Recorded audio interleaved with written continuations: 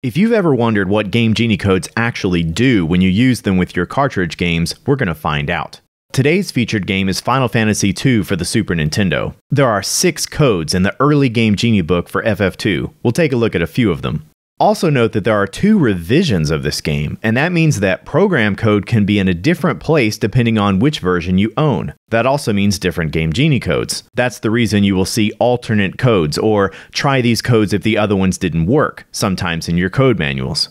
I'll provide both sets of Game Genie codes for any codes that we change or create. Code 1 says almost infinite hit points can make big monsters and sometimes normal monsters invincible. Let's try it out in battle at the start of the game. If the imp manages to do some amount of damage when attacking, you can see that members of the party don't take that damage, just like the description of Code 1 claimed. This cheat only took a single Game Genie code. Well, that's convenient. How does it work? Hit point damage has 3 steps: get the current HP, subtract the damage, and save the new current HP. What this code does is change the instruction in code that should save the new HP and replaces it with the instruction to get the current HP again. Instead of get, subtract, save, our code does a get, subtract, get, and nothing happens to our hero's HP. As for the invincible monsters warning, I guess some code used for damaging some monsters, or perhaps phases of battle for said monsters, uses the same HP logic. We'd have to investigate more to find out. Oh, and by the way, code 4, magic power doesn't go down, works the same way. Next up, let's take a look at codes 2 and 3, and we'll dive into these a bit more. Get 150 gold after each battle, or get 255 gold after each battle. Well, that's fun, but these values are a little low. Let's see how they work. First of all, you'll notice that the codes are really close in their values. In fact, 2 of the 3 are equal. The middle of the 3 is the only one that is different, and only the front half at that. This is the area that specifies how much gold we get. You can change these 2 characters to various combinations of Game Genie letters and numbers to alter how much gold you receive after battle. If we try it out, the battle window still reports the original amount of gold won. Fortunately, the code that actually updates the gold in our inventory still works. How does this work? Why do we need 3 codes to change how much gold we get? When you win a battle, the game grabs the amount of gold you should win based on the enemies you defeated and adds it to your inventory. It has to look it up using an address. The instruction takes 1 byte, and the address is specified using 2 bytes. We have to modify all 3 of these with the Game Genie, so 3 Game Genie codes. We've come along to say, don't look it up, let me tell you what it should be. That's a different instruction, and we only need half the space to tell it how much gold we receive. Therefore, this second half is no longer used, so we have to turn it into nothing, so the game doesn't get confused. 3 consecutive pieces of code have to be changed, so we got to use 3 Game Genie codes to get it done. But why can we only raise our winnings here at the beginning of the game to 255 gold? Well, the maximum amount of gold allowed in your inventory requires 24 bits of space, in other words, 3 bytes.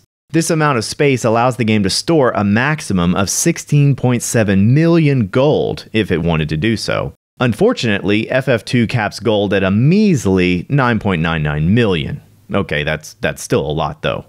The gold won from battle is added to your inventory, and each of the 3 bytes has to have the addition performed separately from lowest to highest, 8 bits at a time. These Game Genie codes only mess with the addition for the lowest byte. That's it. That limits us to changing our gold won from battle to within a range inside of 0 to 255. If we wanted something larger, we would need to move up to this middle addition bracket and use a completely different trio of Game Genie codes. That said, the descriptions for these 2 codes are incorrect. This should say, get at least 150 gold, or at least 255 gold, because if you win a battle and gain more than 255 gold, guess what? The middle and upper additions will still roll in parts of that gold you legitimately won in battle. And if that's not enough, once you start winning more than 256 gold from battle, your Game Genie codes may cause you to win less than you would have without the codes.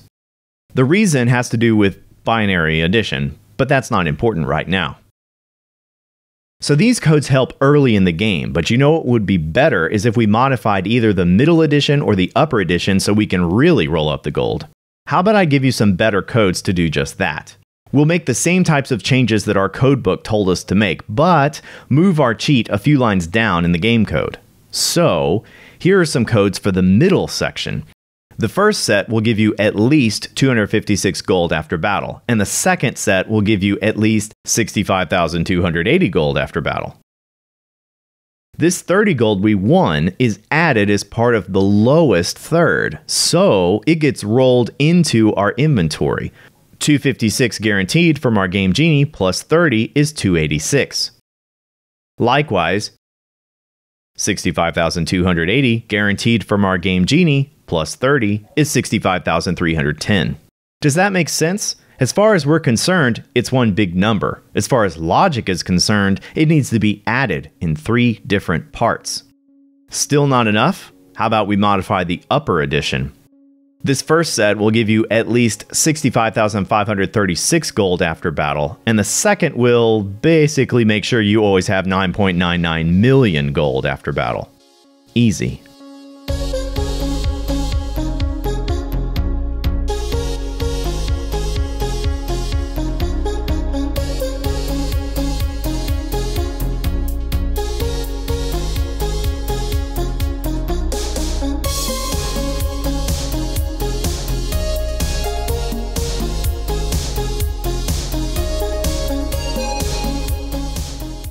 So there's a little taste of how the Game Genie is used to reprogram some of Final Fantasy II for the Super Nintendo.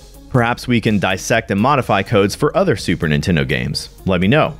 And if you want to dive a bit deeper into how code works on older systems, check out the Behind the Code playlist here on Displaced Gamers. That's it for Game Genie Uncorked. Catch you next time.